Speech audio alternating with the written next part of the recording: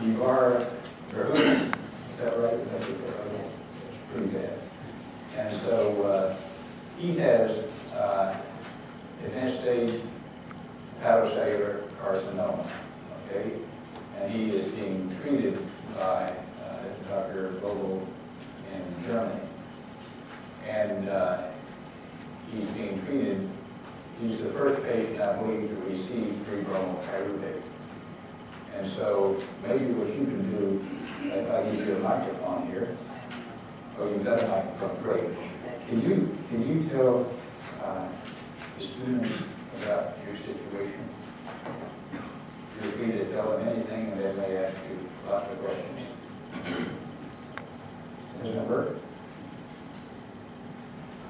Hey, John. Where's John?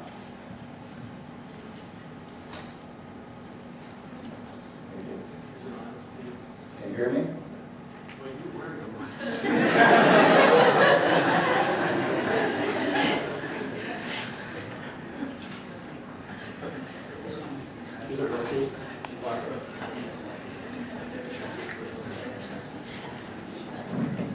Yeah, it's working.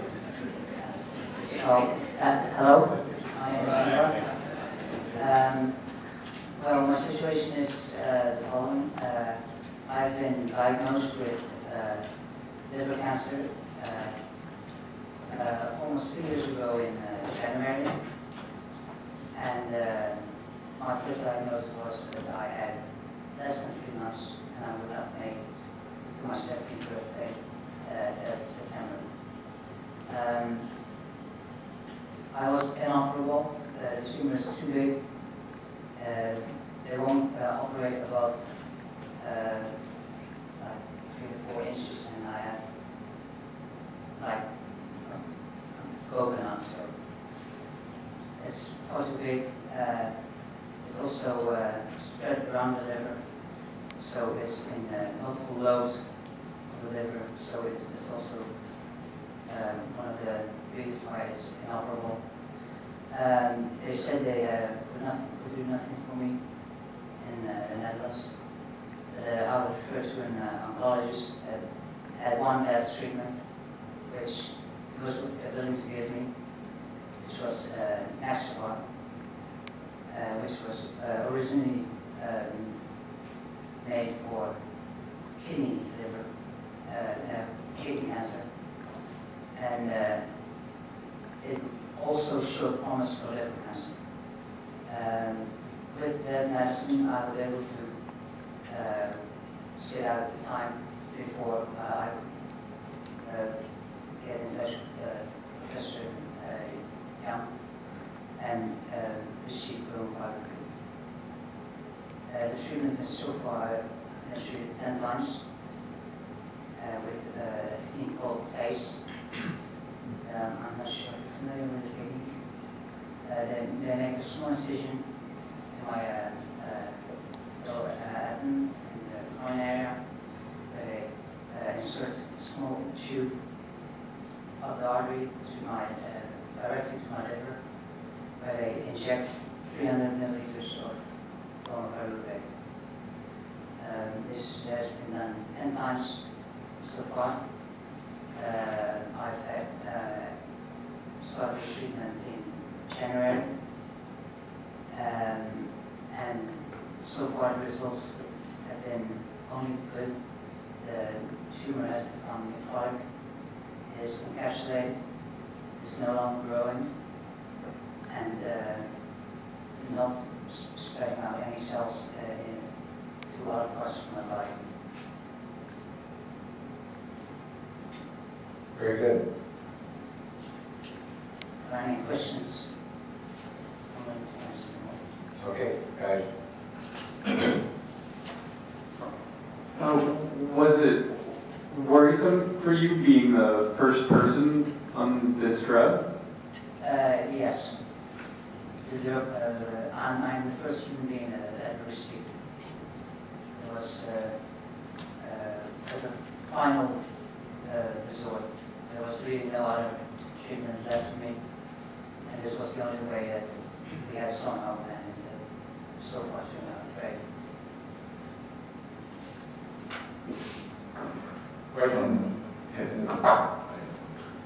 All the way in the back first. Have you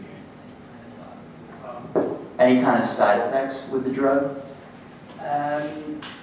Well, it's very specific only on tumor cells. The case is even so strange that in the time that I have been treated, my liver has regrown on some portions, which has caused my standard of living to go up again. I've had a feeding tube for a very long time. I wasn't able to eat. I vomited a lot, almost every day, multiple times. I'm now able to eat almost anything I like. I still have to be careful with some foods, but not as much as I used to. And one of the main side effects that has surprised me is that my appetite sometimes changes. My taste buds, some week I like very sweet food, and another week I like very different foods. But as far as negative side effects, there's only liver cell regeneration, no degeneration, no negative side effects as far as encountered.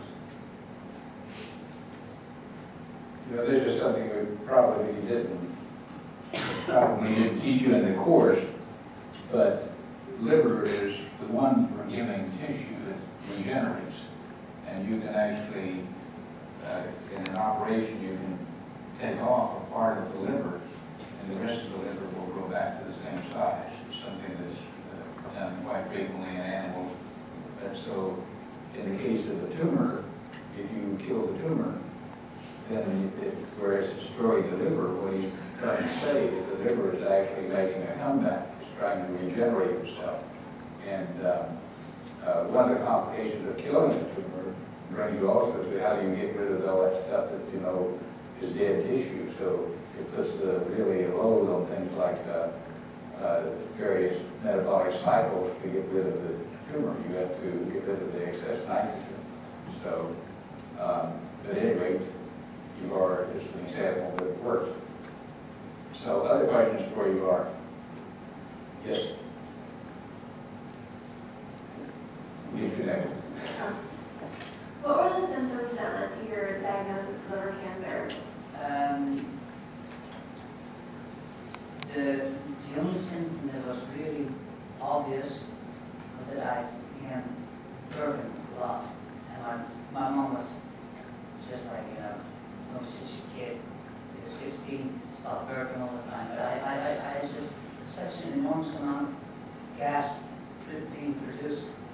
And I was just burping all day. And it wasn't that I had pain. It only came in the final weeks before I was hospitalized. But that was really the only symptom. It began like 9 months before I was diagnosed. I started burping and became a bit more, and eating became harder, but we didn't really realize that there was something wrong, because it's impossible for someone at my age to get liver cancer, especially if you have never had any liver disease like hepatitis or something. It's very common to have had hepatitis before you get liver cancer.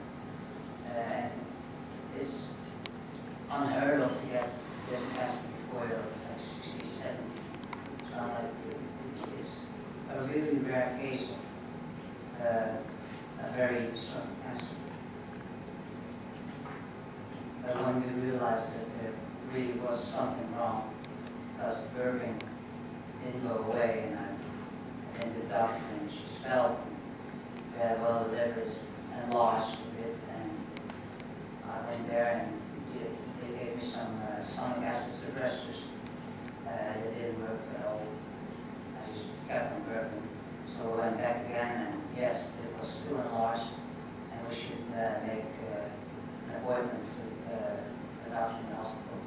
And the same evening, I had an infarct of my liver, and a piece of the liver died.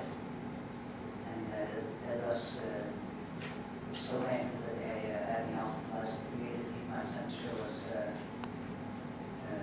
well, we do it in centigrade, so 35 centigrade, so this is very low. It's an immediate sign that there's something wrong. And they tested my blood, and my liver values were through the roof, like 15 times as high as normal. And after that, they really put a rush to it, and they came pretty fast to the conclusion that it indeed was cancer. They had no idea where it came from, and I was able to get it at such a young age.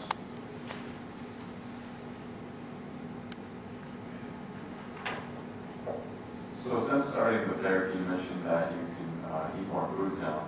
Would you describe that your well-being has improved as well? I'm sorry? So since starting the therapy, have you felt better? In the beginning, from the start of my, from the last resort chemo I had, the next part, I got worse, of course, from chemo. Chemo kills a lot of healthy cells as well, and my blood started to get real thin. I didn't clot anymore. If I got a small cut, I just keep on bleeding, and everything went wrong. And after I've been given free bromopyruvate, it has only gone up. I'm better than a year before. Well, I should have been dead for already a year and a half. So since I've started on free bromopyruvate, I've only gotten better. I've had some dips with highs and lows, but I've always come out strong. Other questions?